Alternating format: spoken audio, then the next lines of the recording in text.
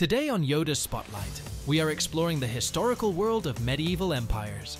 We'll place our emphasis on how to play the game, gameplay, game features, economy, team, and partners aspects of the game.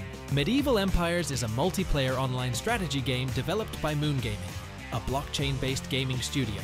The game is available in early access to landowners and whitelisted players. To play the game, first off get an early access invitation, register an account on the website, and download the game either on Windows or Mac devices. In this game, players have the option of becoming merchants, warriors, or clan leaders. The core game loop revolves around players fighting off invaders, raising armies, recruiting heroes, conquering lands, creating clans, and building towns. The game features PvE mode, the most dominant mode in the game, while PvP remains optional. The game also offers a play-to-own model, where players can earn smart NFTs and on-chain gamification. The game's economy is powered by MEE tokens deployed on the Polygon network. These tokens are tradable on crypto exchanges and offer utilities such as VIP status, daily rewards, and land access. Speaking of land, they form an integral part of the medieval empire's economy. Land NFTs can be bought from the game's marketplace. It is not a necessity to own land to play the game, as landowners could rent out their land to earn fees and taxes.